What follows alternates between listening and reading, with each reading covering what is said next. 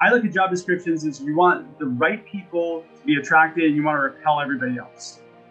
And so, you should build your values language into that job description.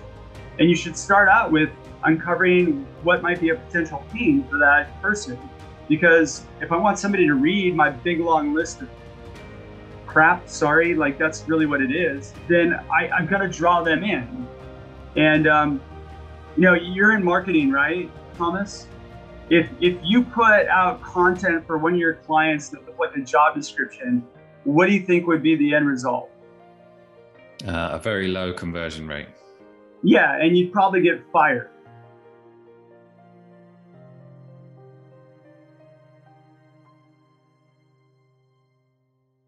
Thomas Green here with Ethical Marketing Service. On the episode today, we have Rick Girard. Rick, welcome.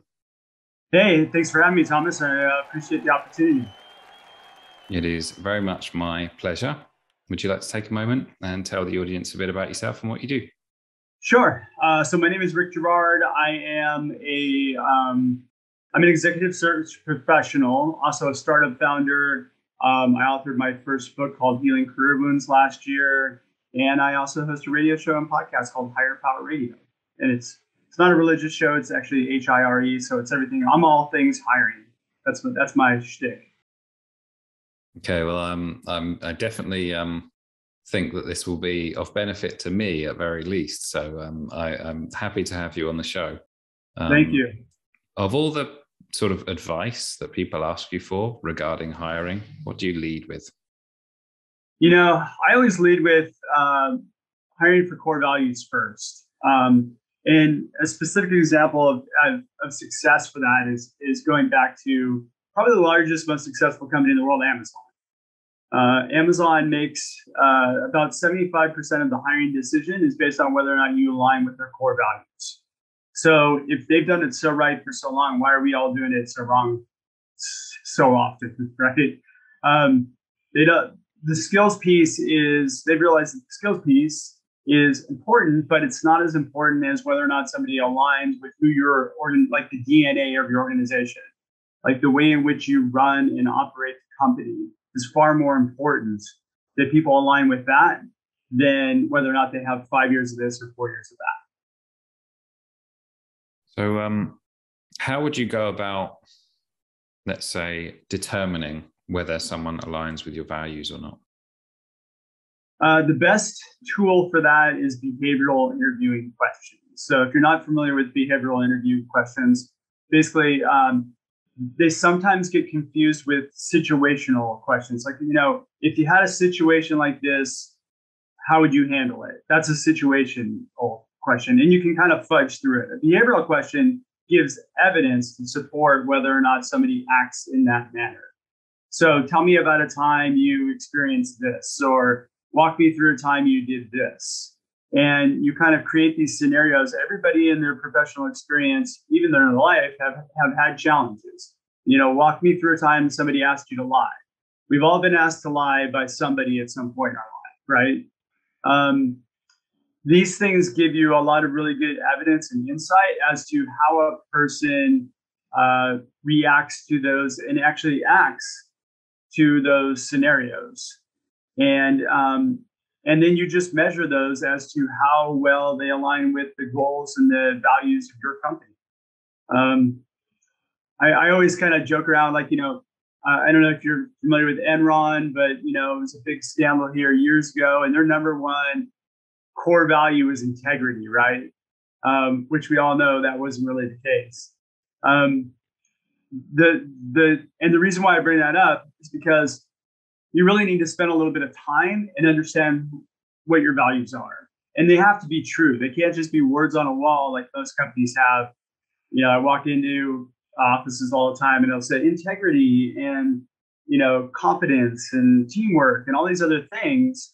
And those are really nice to have those words on the wall. But, what your values are how people act within the company. And then, taking it a step further, building those values into your daily decision making, how you run the company based on those values. I think, Amazon does a really good job of this too. Like, their number one principle is customer obsession. So as they're making decisions, are we showing that we're obsessed with what our customer wants? I do want to ask you about the company values, but I do have sort of a question around whether or not. So with this type of advice, it makes me think that you're much higher probability to get someone better for your company at least. But how much can you avoid a bad hire, would you say? Well, we've been running this with a lot of our clients for the past 8 years. And, we do this at an executive search level. And now we're building out a software solution to be able to scale so that really any company can be able to do this. But we've got companies operating at a 98% plus success rate. We've got one company that hasn't made a bad hire in 5.5 years. And everybody that they've been bringing on have been really, really strong A players who are thriving in the environment. And they're very protective of that ecosystem now because the productivity in the company is through the roof. And it's showing in their profitability. So you can 100% avoid bad hires by hiring this way. By really not going for 98%. Yeah, or 98%. Yeah, sure. 98%. I think someone would take that if they were hiring. I think most people would take 70%. Would be they'd be ecstatic about that because statistically you actually have a 51% chance if you don't have a hiring process and you're not really you have a 51% chance that the hire that you make is the wrong hire. So you're better off sometimes just walking into a room, flipping a coin, heads or tails, you're hired, and tails you're not. Have you got thoughts on number of interviews? Well, yeah, I do, because the interview process should be lined up to where whoever's kind of doing the work in the front end is saving the time for the people on the back end, right? Because you want to keep your people who are productive, in productive positions. You want to keep them working. You don't want to be lining up 15 interviews for every position that you have to fill. That's ridiculous. We operate at a 3-to-1 interview to placement ratio, which means most of our clients that we work with, we're 2.5 to 3 people that we present and 1 hire, which is highly efficient because you're keeping all of your people productive and they're not having to spend a whole bunch of time talking to people who wouldn't have made it anyway. They find out at the tail end that, oh, shoot, well, this guy's really not aligning with our values, or this person's not really, wanting to go to a company that's like our size company. They really want a large company. We're a startup, but they've invested all this time now and they're kind of stuck. So you want to know all that stuff up front, and that can all be experienced in that first discovery call, which is usually a 10-minute call. And that's where you get all the rich data if you spend the time asking the right questions and gathering the evidence to support whether or not somebody's even aligned with the company or not. So you're generally opposed to, should we say, interviewing large quantities of people for a role? If you have one role, you only need to really theoretically interview one person. I mean, that's really the truth. So why should you interview a whole bunch of people? And I think the reason why we have been programmed to interview a bunch of people and we want more people in the funnel is because we want to take this position of compare and contrast people. But again, it's because there's no North Star as to how you're evaluating people. You're just going off of gut and bias and whatever feelings that you have or your personal motives, as opposed to going after what's important. Am I evaluating this one person to the best of my ability to make sure that they fit our organization? Interesting stuff. So coming back, like we said, about the company's values, you referenced words on the wall, presumably because, I think in some instances, a lot of companies don't know or haven't decided what their values are. And if they have, they're not congruent with it. So what are your thoughts around this topic? I think it doesn't take very much time to sit down in a room with your leadership team and really determine who we are. How do we make decisions? What's important to the organization as we grow? And how do we hire people that align with that that mission, vision, value, and more importantly, the DNA of who we are as a company. And it all comes down from the CEO, really, because if you look at most companies, man, I've walked into companies. I walked into one company one time. It was I was invited in, and behind the wall of the CEO, behind his desk, had like words like integrity and like all the buzzwords that everybody's kind of using today. Teamwork was the one I keyed in on. So we had a pretty decent conversation. He walked me around the operation, and I noticed as I was going through that people were getting really loud on their keyboards as like he was being heard walking through. And there was no teamwork, no collaboration. People were just all siloed. And so when we went back to his office, I said, well, can I ask you a question about your core values? He said, yeah. I go, where did you get them? He goes, oh, well, we had a team meeting and I thought they sounded really well, like really good. So we decided to make those our values. So it's important that, those are aspirational values, but there's no action behind making those values, bringing those values to fruition. It's just words on a wall.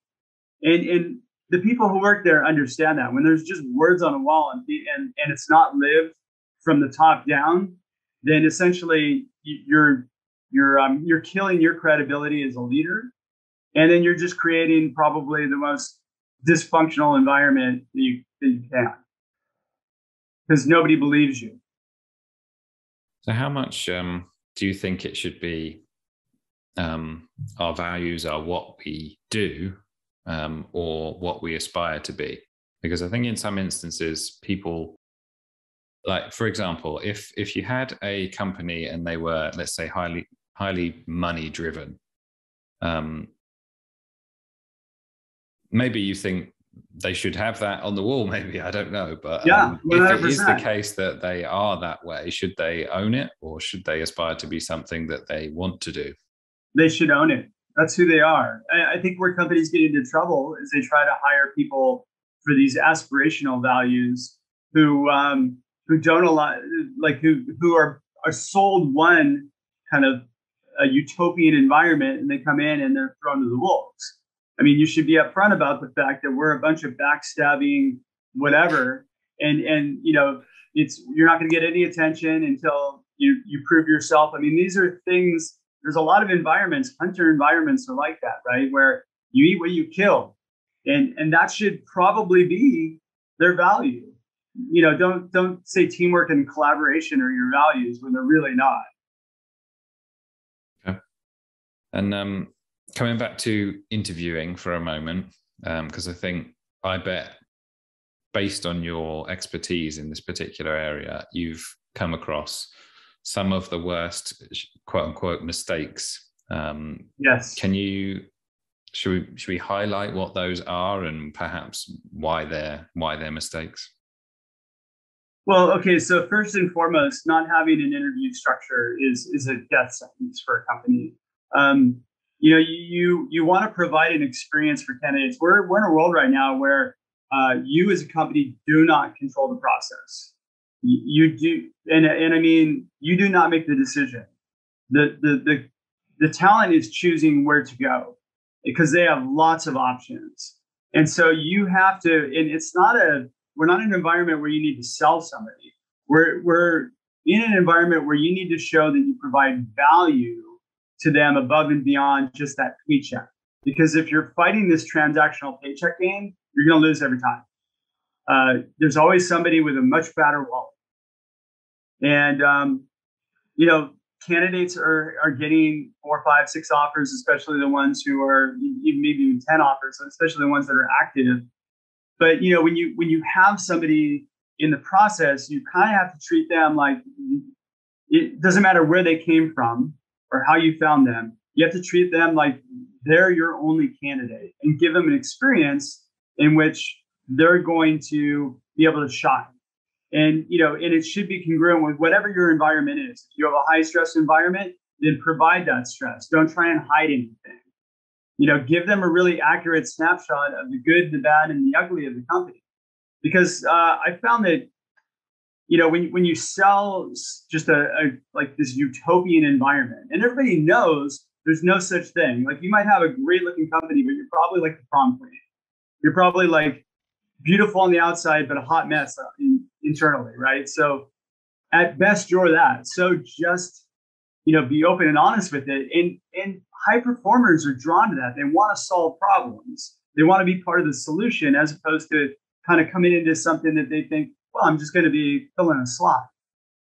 And so that's the most important thing. And then, like as you're interviewing people, you got to coordinate. You can't just bring people in for an interview and just like ad hoc it. You can't just like have conversations and have no direction, because what you're doing is you're demonstrating to this person, this is how we run our company.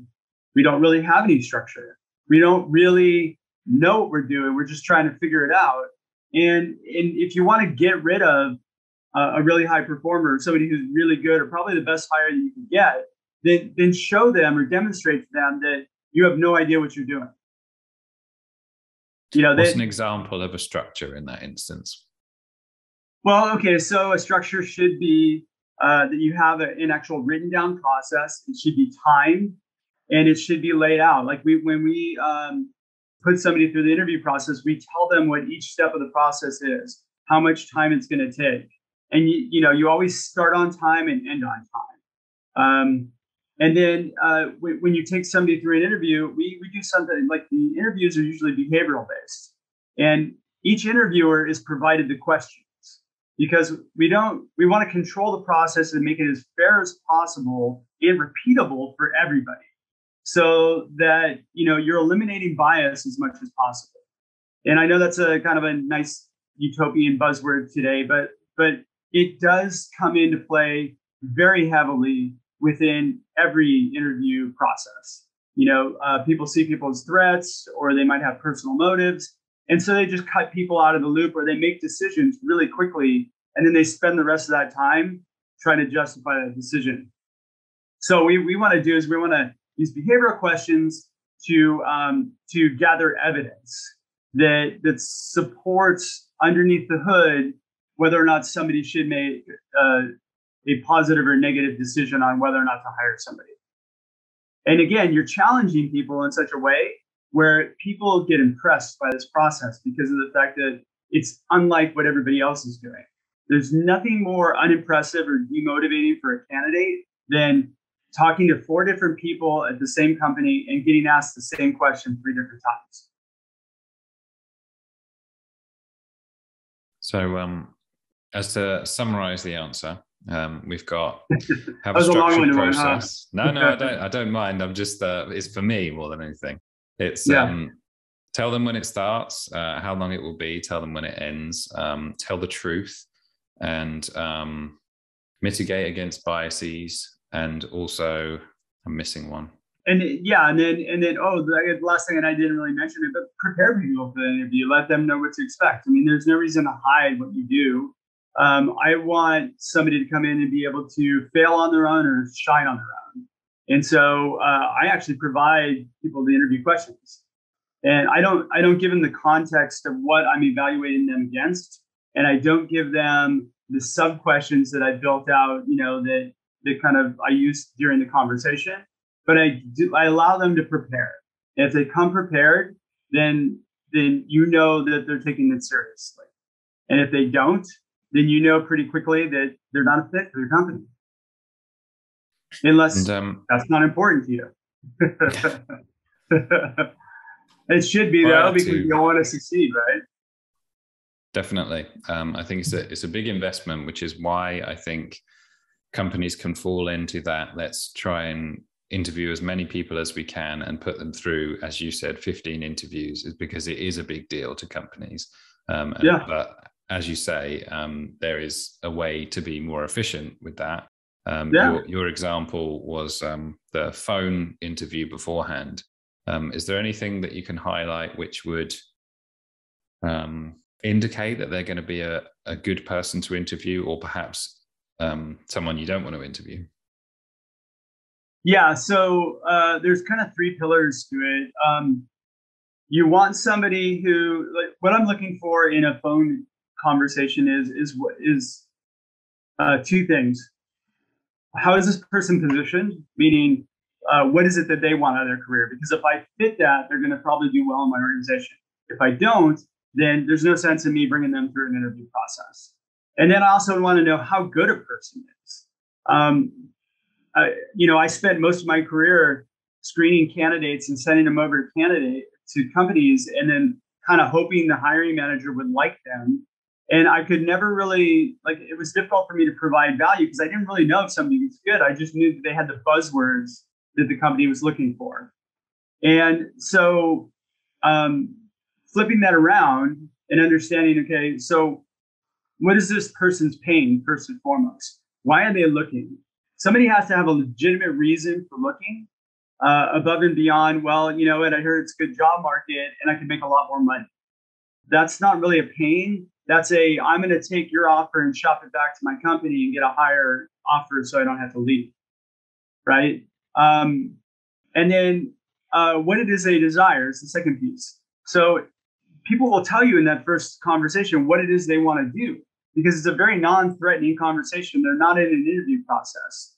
And it should be done before you sell them your company or your job or any of those sort of things. They should be able to unpack what it is that they want to do, what their vision for success is, what the type environment that they're going to do well in, right? And so if they're painting a picture that sounds like your company, now you're on the right track.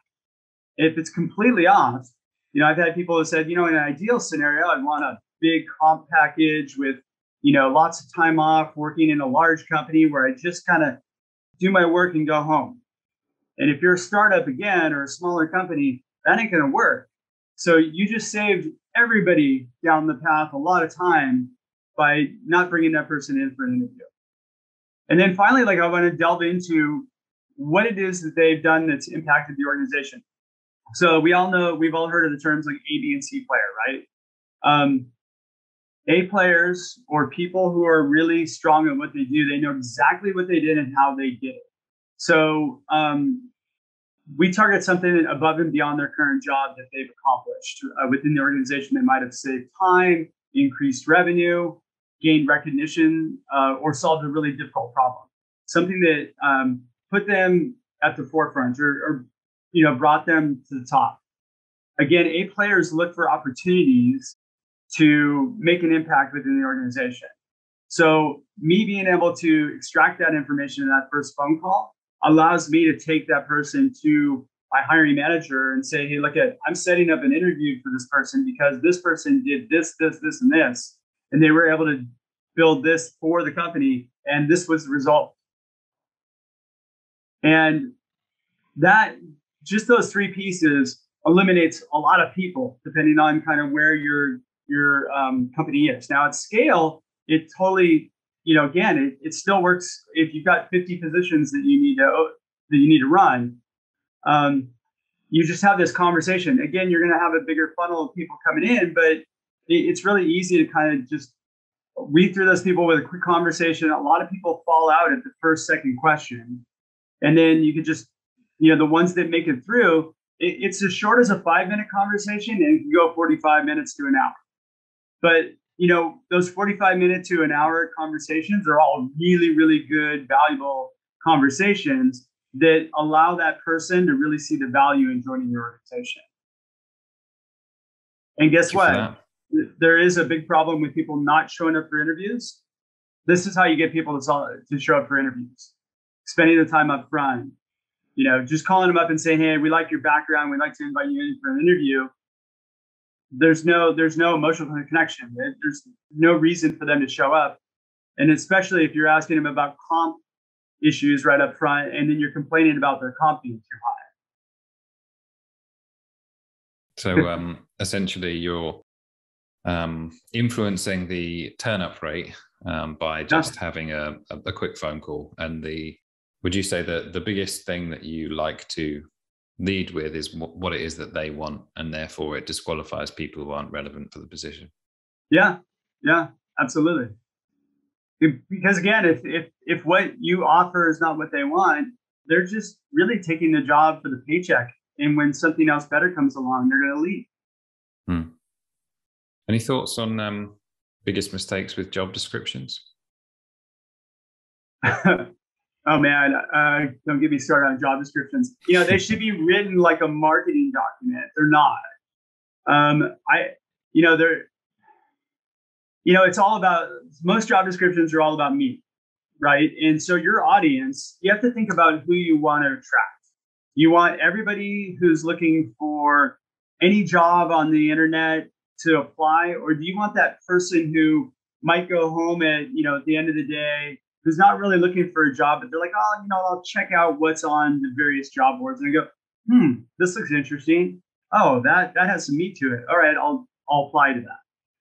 I don't think much thought goes into the job description from the perspective it's all about like, we're looking for this and you must have these requirements, and to work here we're awesome. It's a bunch of, let me just tell you more about me. That person that you probably know in your life who you have a conversation with and like, okay, that's great, let me tell you more about me.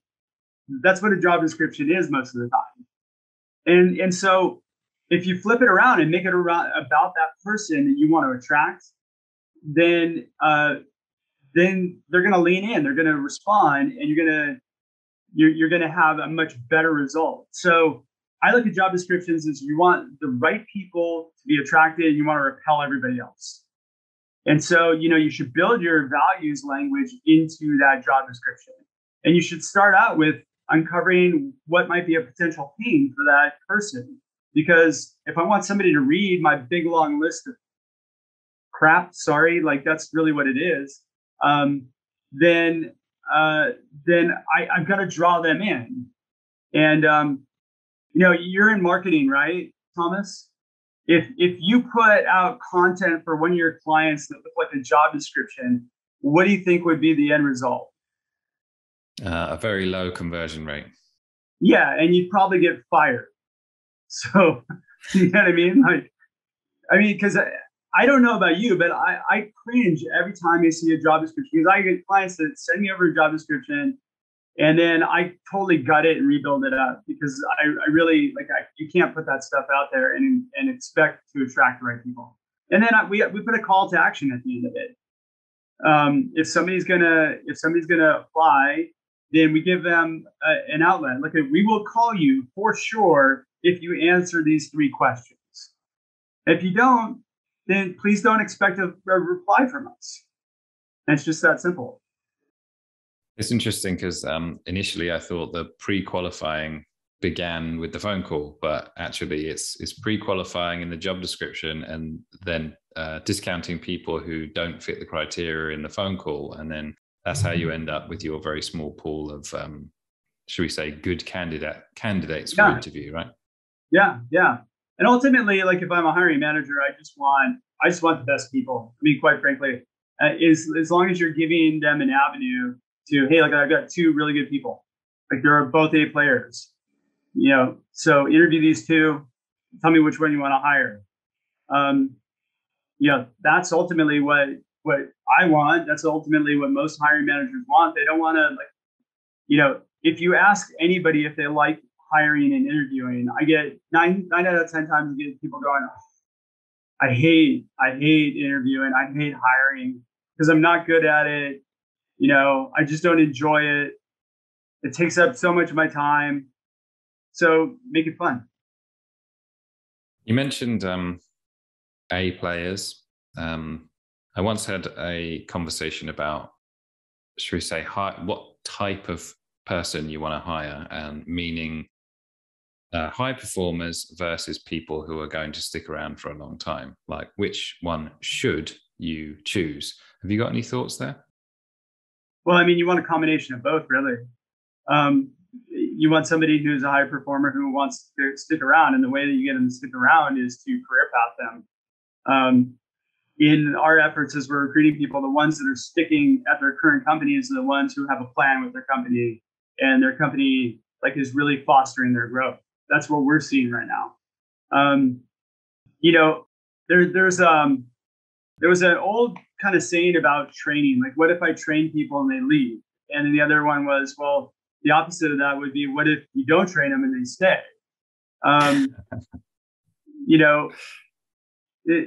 It's kind of, it is the chicken and the egg. I mean, you want a really good combination of both. People, it's not necessarily good for growth to have somebody who's just going to stick it out, who's just going to be, um, you know, doing their job. It just really depends on the role and the function and how critical those people are into the organization. If it's an admin or somebody like that, it's not as critical to the growth. Then, that's kind of a personal preference. But if it's somebody who's pretty critical to the growth of the company, then you really have to focus on providing both for them. Okay. So if it's sorry, it's I can't choose sides. I'm on the middle on that one.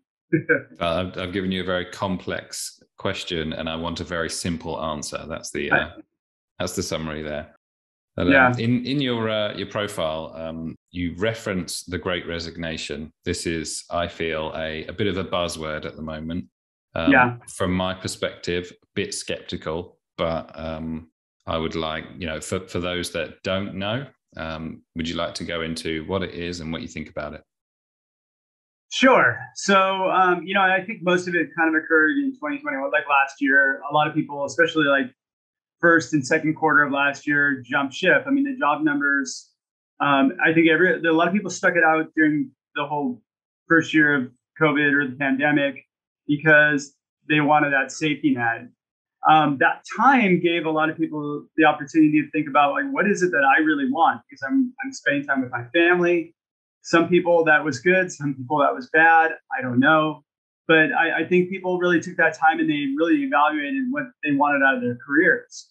So a lot of people jumped ship. And as a result, the companies that didn't treat their people very well lost a lot of people. And they've been scrambling to get more people on. And so it is a real thing from the perspective of, I think back in January, I heard that we operate in the US at between like 5 and 6 million job postings a month. And I think we were at 11 million and change job postings. So like there's just been this big flux of people that are hiring, and it's driving up everything. And I think a lot of people are still sitting on the sidelines, so they're doing their own thing, or they found other ways in which they can make income, or they just retired and said, I don't want to deal with this anymore. So for whatever reason, I think it's like more of the Great Reset. Somebody else coined that. I did not make it up, but I think it's more of that than I've seen a lot of companies get gutted, and I've seen a lot of them, or quite a few companies that have just been people centric, and they've done a great job of keeping their people engaged, and they're not leaving. So, and they're the ones who are, by the way, stealing all the people from the other companies. Well, you put a couple of qualifiers on there, which I think are, it makes complete sense, which is if you have an employer who doesn't treat you very well, and you get some time to think about that, then, I mean, it's a completely logical decision to attempt to go somewhere else, right? So, Absolutely. And like you said, if you do have a good employer who perhaps cares about your well-being or your happiness to some degree, then do you think that employer would be somewhat immune to something like the Great Resignation? Yeah. I mean, I don't think they're totally immune, because I think, some employers do better with some employees, but also I think if you have people that really aren't aligning with the values of the company, and, whether or not you write them down, your company has values. The way in which you operate are your values, and it kind of filters up to what the culture is. The people who don't align with that culture or those values have gone and found other places too. But it's probably been good for those companies that have done a good job, because they've been able to kind of keep the people that are critical to the organization, and then be able to supplement other people in that align well with the organization as well. We have focused a lot from the business perspective, which is, I mean, logical given the fact that most of the audience is business owners. But have you got any thoughts on the other end of the table? So the person applying or interviewing for that job, what do you have any advice for them? And I do, because I think people don't understand how much value they have right now. And if you're having a difficult time finding a job right now, it's because you're taking the wrong approach. And so, I have come across quite a few people that have been looking for jobs, and I've sent out 100 resumes through the job boards, and I haven't been able to get interviews. Well, there's two big problems with that. Number one, spray and pray doesn't work, right? And that's really what you're doing. If you don't like getting calls from telemarketers, don't send your resume out to every other company, right? Target 5 companies that you really want to work for, and then think about why you want to work for them, and then become your own recruiter. Like if you have a recruiter who has a relationship with them, you can utilize them. But I found what works really well is to you kind of have to do this little, I don't want to call it a game, but you kind of have to play the mindset of kind of where things are. If you come across as being desperate or looking for a job, or you ask somebody for a job, they always filter you down to the HR department. If you really found a company that you want to work for, LinkedIn is a great resource. Find out who would be your hiring manager, who would be the person you'd be working for, and then just reach out to them. Don't tell them you're looking for a job, but tell them that you found their company, you found it really interesting and the work challenging, and like it's something that really resonated with you. And say, hey, I'm not really looking for a job right now. I'm kind of open, but I'd like to have coffee with you or get to know you for the future, for when you might be able to use somebody talented. I've seen a lot of people that I've kind of talked that through that have gotten great results and gotten hired pretty quickly by just doing what everybody else is not doing. My interpretation of that is like personalization. So you referred to the fact that everyone's just sending out 100 CVs, but really what you should do is pick very carefully and do a very good job of just dealing with a small number. Yeah, and this is probably where I'm going to get hate mail from HR people, because it's like circumventing the process, right? But when you have a flow of when you come from the bottom up, where it's so hard to get up to the top. But when you start from the top, and then the hiring manager says, "Hey, I want to bring this person in for an interview," you just circumvented all that clutter, all those hurdles that have been put up to screen people out. So, why would you want to play the same game that everybody else is playing? It results in frustration, and no job. Well, I think you've given some amazing answers, so I really appreciate the value. What does success mean to you? For me, success is elevating those around me. I mean, I'm all about, I'm a startup guy and I'm a builder, and I love seeing companies that I work with, be able to bring in somebody who really makes an impact and watching them grow. And that's like, I'm rewarded in other ways, but I get so much satisfaction from seeing people that I work with grow. So using that criteria, are you successful? Of course. Does anybody say no? I love the straightforward answer. Some people hesitate. I think that there's should I say I'm successful? I think it's a tricky thing to work around. But my opinion is, if you've got high self-esteem and you've got your own definition of what success is, then the answer should be yes, really. Yeah, it should be hell yes, right? So what are your goals, Rick? Well, my goal right now, I'm really focusing on building a SaaS platform that we can get our what we call a hiring and operating system out to every small company out there. I'm a big proponent of, like I said, I'm a startup person. I want to see small companies thrive. And, often we don't know about how to run an interview, or we don't know how to do really any of these things that attract the strongest people to us. So I want to give the opportunity to all these small businesses to be able to plug into a hiring operating system that can just run their whole hiring process through, and be able to, with a pretty high level of certainty, attract the people that they need in their business for them to thrive. So that's my goal right now. Yeah. And this is HireOS, yeah? Yeah, so HireOS is the hiring operating system. The company that we just launched, I can't tell you the name yet, but we're operating under stealth mode. But it looks like we'll probably have our MVP of our product running in Q3. So like if anybody's interested and they want to get on our beta list, they can send me an email. And which country is that for? We're launching in the US first, but we're gonna go global, baby. Like I want to be able to help. Yeah, I want to be able to help people in Antarctica. Cool. Well, Yeah. it's a big goal, and yeah, good luck with it. Thank you. Is there anything that I should have asked you about today? How do I get my head so shiny? You think if I'd have asked you that, what would you have said? Coconut oil. I just put some on my head today just because like I'm peeling. I was in the sun a couple days ago. All right. Well, if people want to connect with you and maybe find out more about HireOS, where do they go? Yeah, so you can find my website at stride, STRIDE, search, SEARCH.com.